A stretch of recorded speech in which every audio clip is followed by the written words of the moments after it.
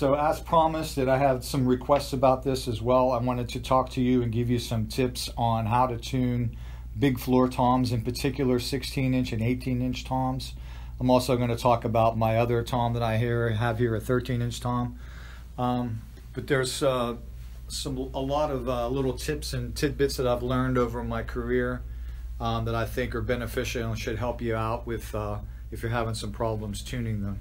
You're probably thinking to yourself, why should I listen to this guy about drum tuning? Well, I am a certified drum tuning fanatic. I've been playing drums for almost 50 years. I've had a very successful career in playing in cover bands and original bands. I'm also a session player. I did a lot of session work in my hometown area as well as in Nashville. I've talked to a lot of professional drummers, picked their brains, guys like Gavin Harrison, Brian Tichy, Bobby Rondinelli, Anton Fig, just to name a few. Have a lot of information that I've gotten from them over the years and have applied to my own drum set. So I think the information I'm going to share with you is pretty valuable, and I just want to get to that right now. So the first area I want to talk about is a 16-inch floor tom and an 18-inch floor tom. If you have a 16-inch floor tom, you probably, if it's the biggest tom in your set, you probably have it tuned down pretty low. And if you add an 18-inch drum to that, you'll notice, and probably the problem that you're noticing if you do have a 16 and 18-inch floor tom, is they can sound very similar. They kind of live in the same sonic neighborhood. So you have to kind of adjust one or the other to make it so that you can hear the pitch differentiation between the two of them. And there's really not much that you can do other than you're going to have to raise the pitch of the 16-inch a little bit more than maybe what you're accustomed to, while keeping the 18-inch drum relatively low, but still have the feel and the character of a drum without it sounding too floppy. So I just want to show you what I do with mine and give you some examples and some recordings that I've done here. I'm going to add some little snippets here in a little bit to show you what they sound like and just show you what I've learned and some of the things that I do. So I think it's best to start with the biggest floor tom, the 18-inch floor tom, because that's as low as you're going to go, and it just seems to work out better that way. And just to let you know, I tune my drums, and the guys that I talk with, 99% of them tune their drums by ear first. I think that's very important. They don't rely on any gadgets or anything like that. They tune them by ear to get them to sound, good to their ear first, and then after that is when they kind of fine-tune things and tweak it a little bit to make it a little bit more pleasing or a little bit more desirable. So that's what I'm going to do first here, is start with the 18-inch drum. So with the 18-inch drum, and with all of the drums, 90% of the guys that I talk to have the bottom head of the drum a little bit tighter than the top head. And I'll tell you why here in a second. But with this particular drum, with the 18-inch floor tom, it's a big drum, so you can't tune it too low because it's going to sound floppy, and it's not going to have the right kind of feel, and it's just not going to project. And that's a problem that a lot of drummers have, I think, is they're tuning their drums too low, and they're losing character, and they're losing volume, they're losing the projection that the drum can have. So it has to have a little bit of tension on it for it to sound good and sound pleasing. So with this particular drum, this drum by ear was tuned to pretty close to where a G note. The reason that I know that is because once I get it in tune, one of the main things that everybody pretty much knows is you want to make sure that each lug is the same pitch. So with this particular drum, it's tuned to a G on the top. That's pretty much where it was when I first tuned it by ear, but when I fine-tuned it, I found that it was really close to that, so that's what I made it at. So how do I do that? Well, there's different ways you can do it. You can do it through a sound source like a pitch pipe or a keyboard note. I use this Drum Tune Pro app. Like I said, I really tune by ear first and foremost, but to fine-tune things and to find out where things are at, for recording purposes and other things, I use this app called a Drum Tune Pro, which is right here.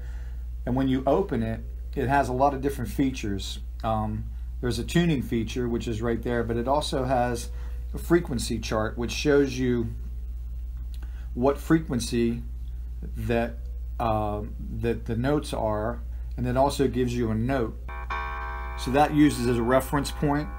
So this particular drum is tuned to a G, and the G that I use is in the second octave. I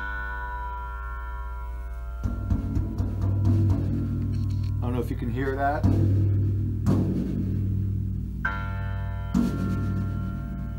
It's pretty close. So what I'll do is just go around to make sure that that particular drum is tuned to a G. So I'll tap on the lug. It's 99.5, so that's a little bit sharp. So I would just go down and make sure that tune that to it's a 98.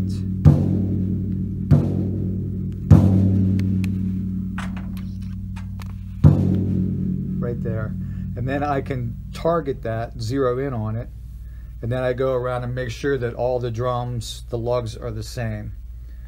And then once I do that, that particular head is tuned to a G note. That doesn't mean that when I play it, it's going to be a G, but that's what the top head note is tuned to. So after that, then I'll turn the drum over, and I like to go with my toms. I notice that it just seems to sound the best, the most lively sound, the most projection. What's recorded best is when the bottom head is a little bit tighter. How much is a little bit? Well, it can either go from a half step to a minor third, which is 3 steps. I usually go a step or a minor third higher on the bottom head than I do on the top head. So this particular head is 109, which is almost an A. So a G, the top head was a G, the bottom one is an A, so that's about a full step. So I usually do about that, at least a full step, sometimes a minor third between the top and bottom head. That seems to give a really nice full tone. It cuts down a little bit on the resonance sustain, so the drum doesn't ring too long, but it still gives you a nice full tone.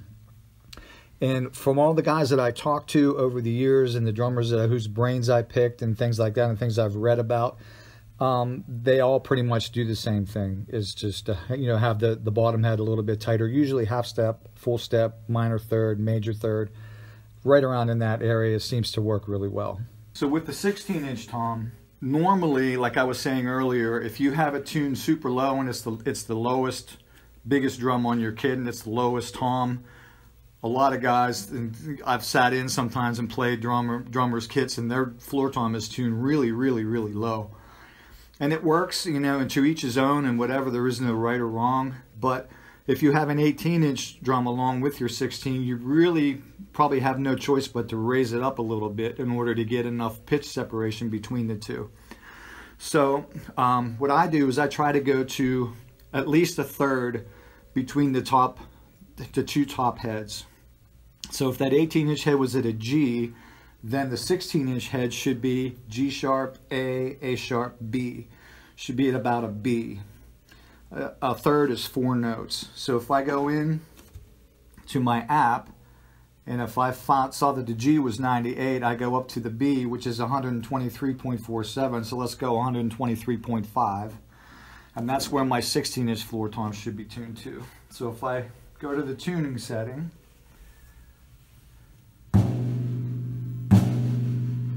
there it is, 123.5. It's perfect. So all those lugs are at 123.5, which will give me a B on the top, and that's a G. So that's a third between the top and bottom head.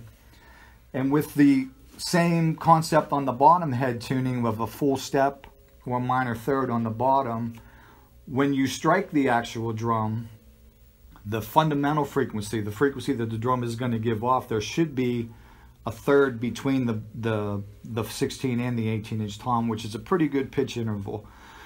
Thirds and fourths are common, but at least a third. If you go less than a third between the two big floor toms, it's really hard to distinguish the pitch. So a third is the lowest frequency separation that I would go. I either go a third or a fourth, but a third seems to work. And I'll show you what that sounds like now. So here's the 16.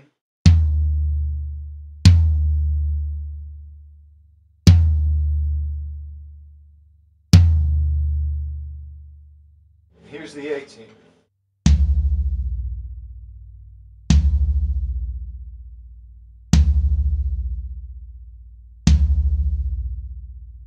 So remember, this drum was tuned to a B on top, so this is what it is when you're actually striking it,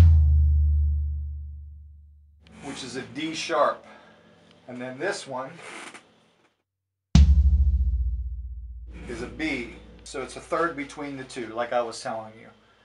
So that's those two drums. They sound good. They're not really resonating too long, and there's not giving me any weird frequencies. Everything, you know, the fact that all the lugs are tuned to the same pitch really makes a big difference in keeping the weird overtones and frequencies out of the drum. So when you play them, they sound good all by themselves.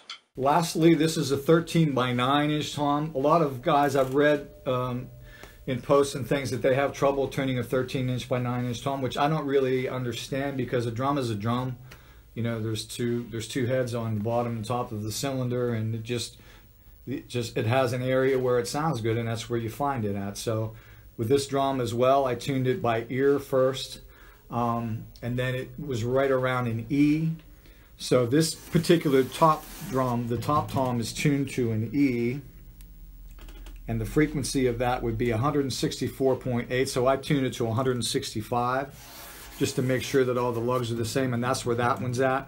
And then I actually went a minor third, 3 notes higher on the bottom on this drum to make it, it just sounds a little bit more livelier, a little bit more powerful with a minor third on the bottom, and the resonance is just perfect.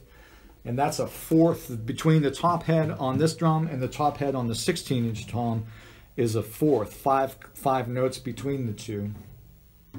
But because this one is a little bit higher on the bottom, a minor third as opposed to a full step on the bottom of this one, it's a little bit bigger than a major fourth interval. It's almost a fifth, but it just sounds good. As you will see here, I think the toms sound pretty good in these little snippets I'm going to give you. But anyway, to wrap everything up, just make sure that all the lugs on the top and bottom of the heads, they're all the same pitch.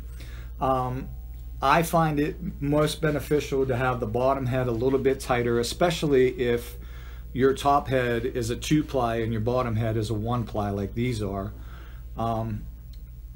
But you know, and then once you find where they sound good by ear, then try to find out what pitch each head is, and then maybe, you know, tune them to thirds or fourths to see if that makes it a little bit more of a pleasing interval, and eliminate some of the dissonant frequencies and weird overtones that you may get if they're a little bit out of whack that way. Sometimes if you tune them into the notes like thirds and fourths and things like that, you'll eliminate some of those weird overtones and get nice full sounding drums that sound good as a whole too.